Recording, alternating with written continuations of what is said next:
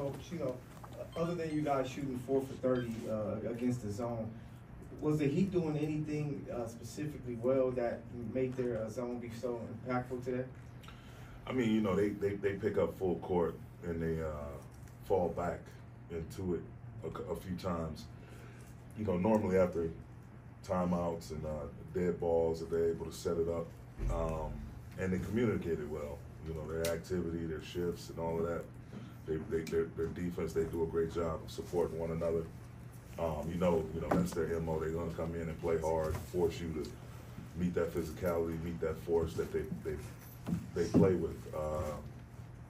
And I thought, at times, we turnovers, we stalled out. It's something we touched on in shoot around this morning, but it kind of stalled us out. And what it does is, what a zone does, it forces you to focus on the details in terms of holding your screens, penetrating the gaps, guys having to move and adjust to different openings where they can, the zone is vulnerable. Try to get the ball to the middle of the floor. Just too many times I thought we're standing straight up with the ball over our heads instead of being in the three-point stands, forcing them to get down in the stands so we can open up some passing lanes, or even quickly making the quick decision to penetrate the gaps once the basketball was swung. But, we'll look at the film, definitely try to get better from it. And kudos to them. They played a hell of a game. They shot the ball well late, put a lot of pressure on us, and we had some moments, but couldn't quite overcome the situation. Darvin, just after the New Orleans loss, some of the guys were talking about the importance of the homestand and trying to get right. What's the level of disappointment after this kind of a game, and what's the message in the locker room after a game like this? I just think coming out being ready to play, man, not coming out flat. We had, like I said, we had a good team session. Watched some film on ourselves yesterday. We had accumulated over the last couple of games. Had some good dialogue. Had a good shoot around this morning. I just think, not being able to, not getting discouraged. That's the biggest thing. We have this thing where it's a new stat out called a limbo rate, and you have to understand where you have to have a next play mentality, regardless of what happens on the floor. You turn the ball over, you're trying to make a competitive play, great. The unforced turnovers are the ones that really hurt you. We had 10. I have to go back and look at the film and see. I know quite a bit of them were unforced. And it's human nature for you to get down and disappointed when those unfortunate things happen. But, at the end of the day, man, it's NBA basketball. It's extremely hard to win in this league. You have to really pour all of yourself into each and every possession, or as many as possible. And we'll figure it out. It's a lot of time left, but the time is precious. But we have to get to it, figure it out. We will. We'll look at it on film once again and see where we can get better, how we can get better, and versus any defense, man-to-man, three-quarter court press, zone, touch all of it. But it starts with us just being aggressive and assertive and making quick decisions.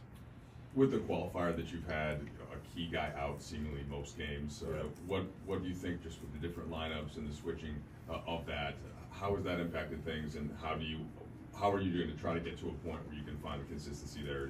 We can't find any consistency until we get healthy. It's as simple as that. I mean, we got to get healthy. We got to get healthy. Guys got to, and once you get healthy, you guys got to get back in rhythm, and we got to find a cohesive unit.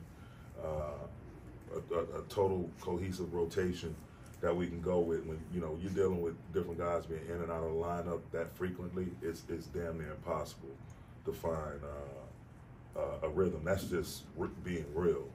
There's no slight on anybody. We pride ourselves on making sure we don't send our guys out there to expose themselves to any major type of injury. That's what we stand on. But having said that, we got to get guys healthy. Guys, there's those little nagging tweaks and whatever you have going on that we got to make sure that guys can not just be available, but available at a high level. And so we'll get healthy. We'll get better from it. Doesn't feel so great, but it's not supposed to. And no one, I know me for damn sure, I'll speak for myself. Like, I hate losing. I hate not being assertive, aggressive in terms of attacking each game, whether I'm coaching, playing, whatever the case may be. And so that definitely flows throughout my coaching staff and the organization and, you know, these players. We're going to see how we can best help them and come up with a solution. We always strive to be solution-based. Darvin, I have two for you. To this point in this season, you guys have been conservative, might be the word when it comes to practice time and different things like that. Generally speaking, prioritizing rest and stuff like that. But when you see execution against a zone defense like that, do you have to kind of does this team need to get on the practice floor more often, especially in this chunk where you guys are here? It's tough, man, because it just goes into my last answer. Health. You know, you walk in that fine line of trying to see how you can be efficient, whether it's watching film, doing walkthroughs, not exerting too much energy on a non-game day or the morning of a game day, so you can try to fill your cup up as much as you can to have the maximum amount of energy that you can have for a game. So it's a duality that you're constantly trying to manage.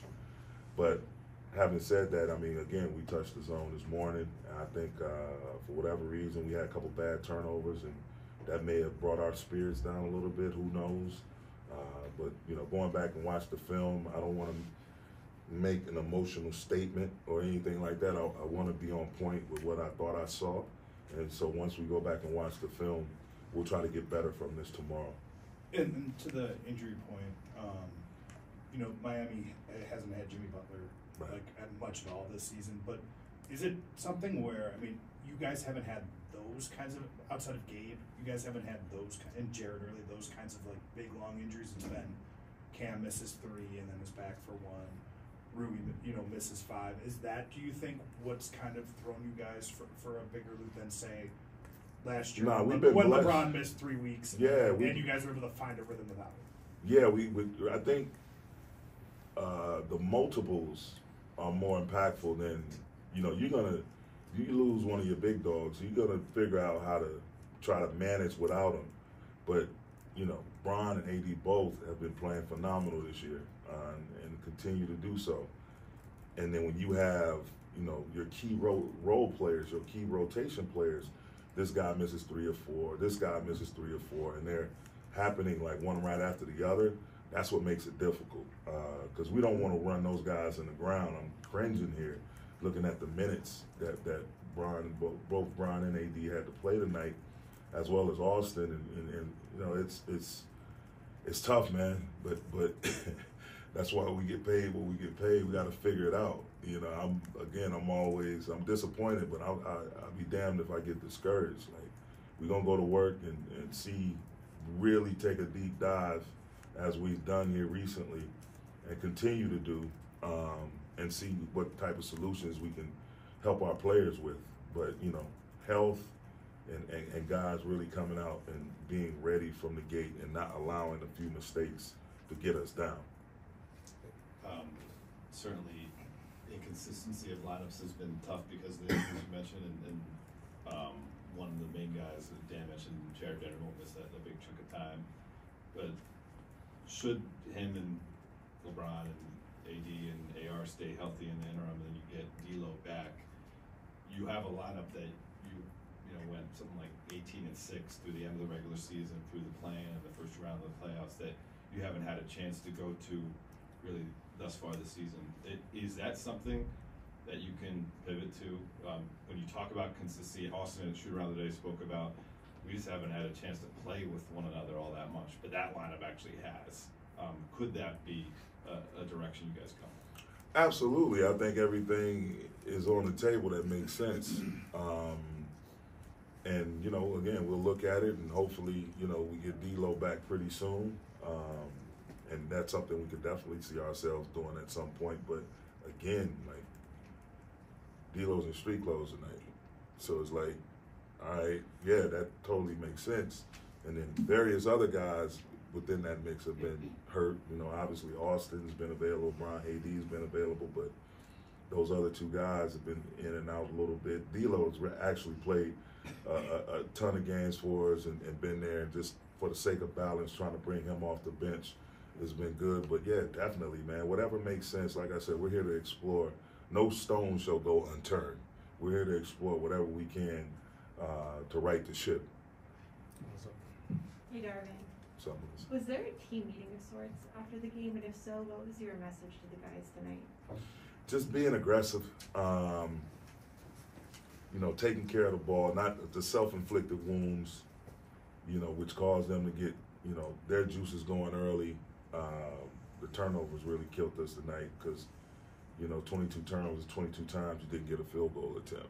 And so just us, the effort and the force in which Miami plays with, it's totally highly respected, by me individually and the rest of the league.